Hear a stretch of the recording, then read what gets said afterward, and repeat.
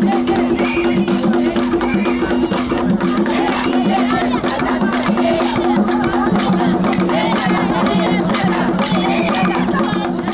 1991, Aliet Jamar, a French national, set up the Help Chimpanzee Sanctuary on the edge of the Konkwati Lagoon.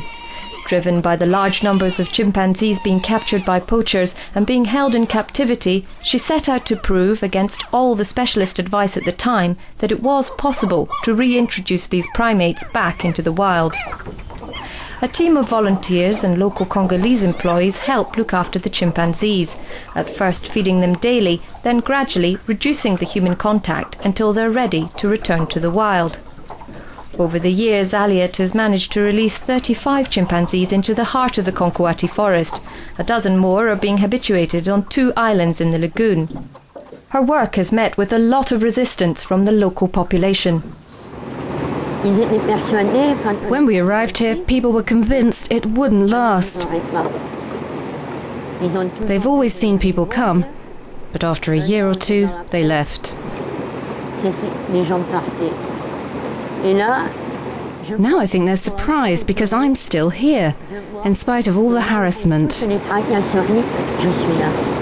Some local people told us they thought the chimpanzees were being better treated than themselves.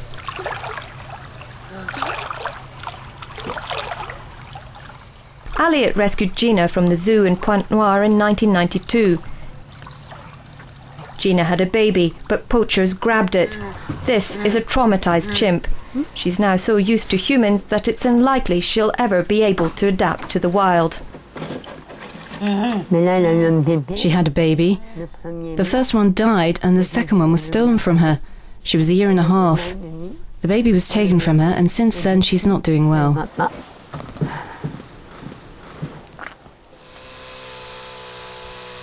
Despite the setbacks in the years since the sanctuary was established, the Congolese employees working for Aliet believe attitudes have changed in the area. Felix Batissa came from Pointe Noire in 2001 to work for Help. Beforehand, people used to think that chimpanzees, elephants, buffaloes and so on were meat, food for them to eat. Then a while after Madame Jamar arrived, they learned that chimpanzees were not to be eaten. Today, Aliet has all but stopped taking in new chimpanzees, arguing that there's a limit to the numbers that can be sustainably released into any one part of the forest. She's also aware that with no economic alternatives and a strong demand among Africans for bushmeat, even a fully habituated chimpanzee is likely to fall victim to a poacher. The survival of the wildlife will depend on tough conservation measures. Conservation is like having an injection. An injection hurts, but you get over it. The healing process is set to be long. The Congolese government and its African counterparts have yet to come up with a cure which would provide the right balance between sustainable development and conservation. Il faut changer de type de coopération.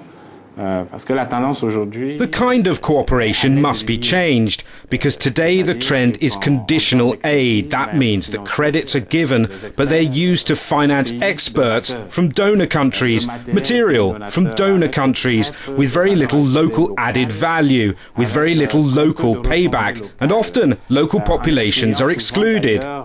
They always end up rebelling and becoming opponents of conservation.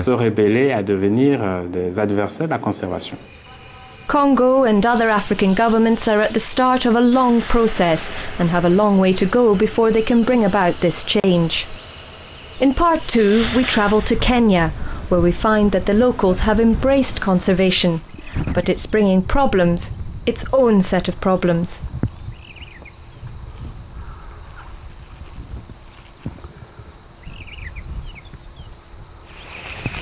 Just go, just go, just go.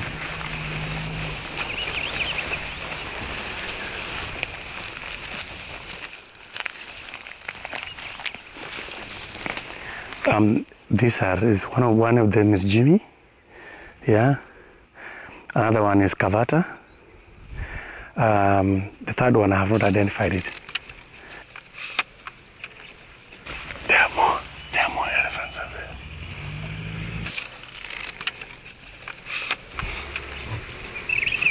Yes, they're mares. Yeah. Oh, these are mares. These are the Shimba Hills close to the great port of Mombasa in Kenya. Soon after European colonists arrived just over a century ago, the hills received a measure of protection.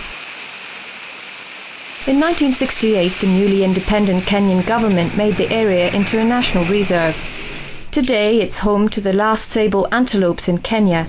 Elephants, whose local survival was seriously jeopardized when the reserve was created, have recovered to the point where they're becoming a pest.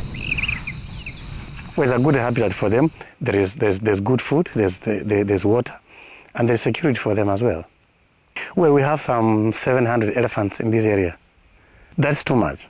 We have an area of about 250 square kilometers. That is a very high density. According to Kenya Wildlife Service experts, in order to maintain the balance between nature and wildlife, there needs to be at least 1 square kilometre per elephant. On this estimate, 700 elephants are too many for the 250 square kilometre Shimba Hills Reserve, and too many tuskers are causing problems. The worst animals, elephants. These animals have actually led us to problems for many years. They come, especially when you plant maize, plant cassava, you plant banana trees, they come, they remove them. They spoil them up to everything. They have removed all my maize crops. Have nothing to eat. Now when you go there to try to chase them, they want to follow you up. Now will you compete with an elephant? You run away, you lock yourself in houses. I was told by animals, move. Elephants are very destructive animals. They will kill people, they will injure and maim people. So for the elephant to live with people, it becomes very tricky. So then, to mitigate that, there's need for people living in those areas to benefit from the elephant. When the people see that they are benefiting from the elephant conservation, then they would like to conserve the elephant. And that's the only way I can see that elephant can cohabit with the people. Only if there is a financial benefit agreeing to that.